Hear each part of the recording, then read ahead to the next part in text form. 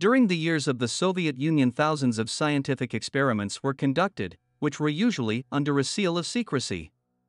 But often there were unwanted witnesses to this or that experience, for which there was an official version of the explanation of incomprehensible things. Thus the government tried to reassure the population, although these explanations did not always coincide with the true state of affairs. Before you watch this video, I'm going to ask you to support my channel with a thumbs up. It won't cost you anything, but it means a lot to me and my channel. Thank you. A mysterious earthquake. Kirovsk location on the map of Russia. September 4, 1972, the small town of Kirovsk, near the mountain massif of Kyivsfuncher, Kola Peninsula, Murmansk region, experienced underground tremors with a magnitude of 3 to 4 points. Citizens watched anxiously as dishes in their kitchens bounced, and in some houses even window glass cracked. No one told the locals that a real nuclear explosion had taken place just 22 kilometers from their homes. At the time, people did not suspect the explosion, as it was set deep underground. But what caused such metamorphoses? Project Dnepr. The true causes of the detonations, codenamed Dnepr 1 and Dnepr 2, were strictly classified. Officially, experiments on or crushing were conducted underground. But many modern researchers believe that the purpose of the experiments was different. Back in the 1960s, the program Peaceful Nuclear Explosions for the National Economy, Program 7, was launched in the USSR. This project was supposed to simplify the extraction of minerals, but, as one would expect, the practice brought some problems. The fact is that the detonation of the nuclear charge contaminated the mined ore. And this, in turn, was dangerous both for the miners and for the workers of the enterprises where the product was delivered. It wasn't until '68 that a new technology was developed to crush the ore.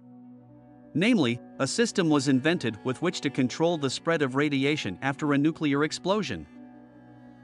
A schematic sketch of the safe extraction of minerals from the Earth's bowels. From the explosion chamber was laid an isolated diversion channel, which, in fact, from the layer of minerals and removed dangerous substances. It was decided to test this technology at one of the deposits in the Murmansk region. And it was the echoes of these tests in 1972 that the residents of Kirovsk, located near Mount Quelper, felt. The researchers drilled a deep channel and placed a nuclear charge under the ore deposit.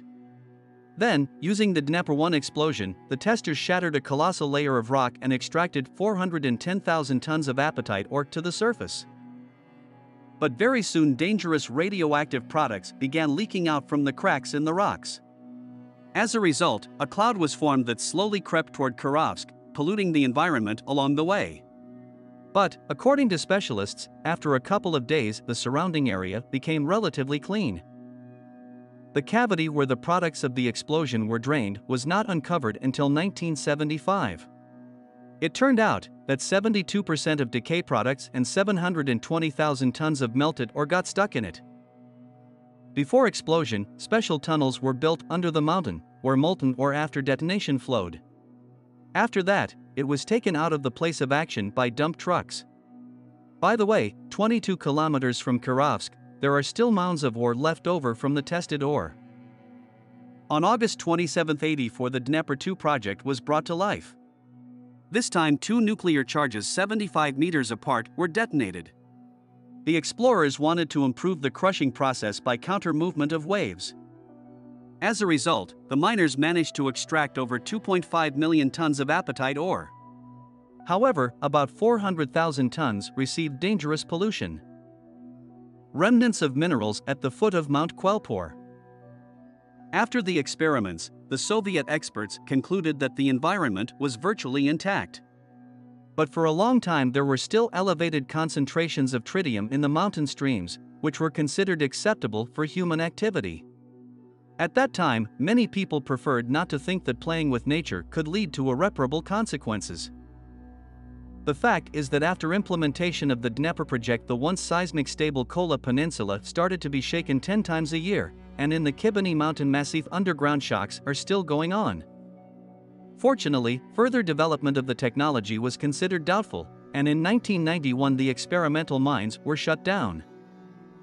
The dangerous zones were isolated with concrete, and all the entrances to the galleries were blocked with rocks.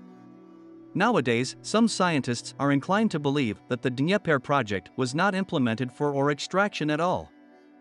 The explosion of Dnieper 1 crushed a block of apatite ore measuring 50/50/50 m, which resulted in the extraction of 400,000 tons of ore.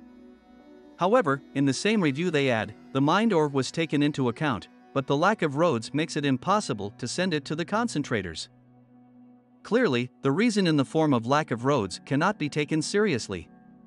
Can we then consider that the ore was really mined? The blocked entrance to the adit. So the academic made a reasonable assumption that the mining was just a screen, and that the underground explosions were done for some other purpose. After all, where have you seen convenient roads at other mines in the country?